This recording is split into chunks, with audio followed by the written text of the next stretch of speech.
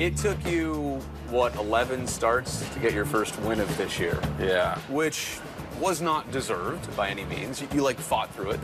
That should have happened a lot earlier is my point. But when you're going through that stretch, and you probably have never been through a stretch like that in your life, is that starting to weigh on you, or could you see past it?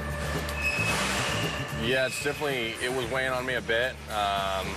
You know, I just feel like, especially this year, I have a job to do and a position where I want to lead and help the guys around me and lead by example. And when you're not winning ball games, it's frustrating. Yeah. And you know, knowing that for me, I feel like I wasn't doing my job and contributing enough to the team. So it's tough to.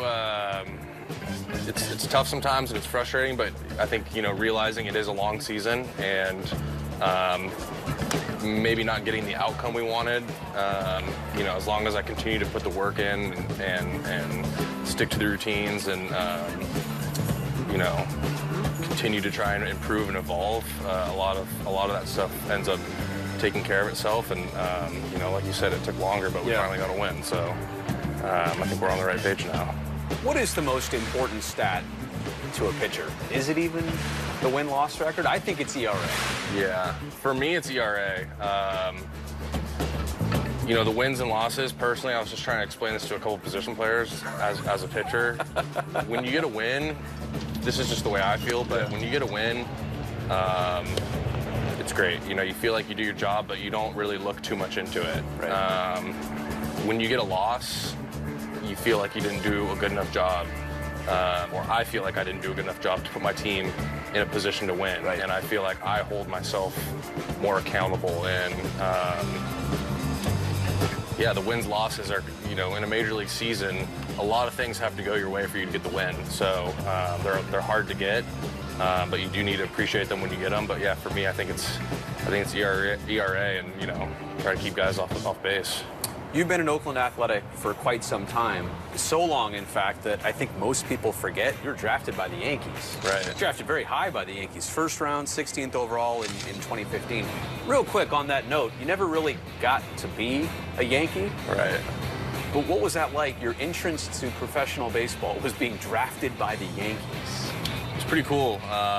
They do a tremendous job there, and they have a blueprint that they follow, and you know, I think it shows, you know, why that organization's had some success. And but even though I never did get with the big club and play in New York with them, they did a tremendous job of making me understand what it meant to be a part of that organization, making me comfortable and getting to know the staff and the people, and you know, helping me improve in that time that I was there, whether it was spring training or just, you know, following CC Sabathia or Nathan Eovaldi or whoever it was around.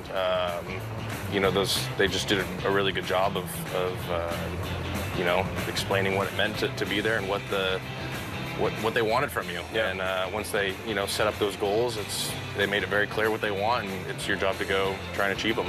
See, though, you couldn't have had that beard in New York, right? I couldn't. So no, this thing is, I don't know what this is, but we're going for it right now. Me too, I get you.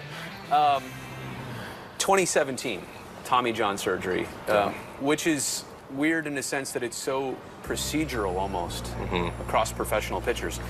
Thankfully, the numbers, I think, have gone down in recent years, but at the time when you went through it, so many pitchers getting that specific surgery. So, yeah, commonplace, but I bet when you're the one that's about to go under the knife, there's a lot up in the air. There's a lot to think about in terms of what does the rest of my playing career look like?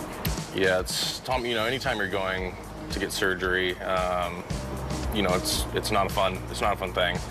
That was my first surgery I've ever had. I've pretty much been healthy up until that point. So, you know, going through rehab the year before, knowing I didn't need Tommy John, and then making the decision the next year to get Tommy John. If anything, it's just frustrating because, you know, for me, yeah, I'm sure people see it when I'm in the game or coming out of the game, but I consider myself a highly competitive person, and you know, that's where I belong. I belong between the lines, you know, and when you're sidelined for 3 years, or 2.5 years, whatever it is for that individual, right. For me it was 3 years basically. Right.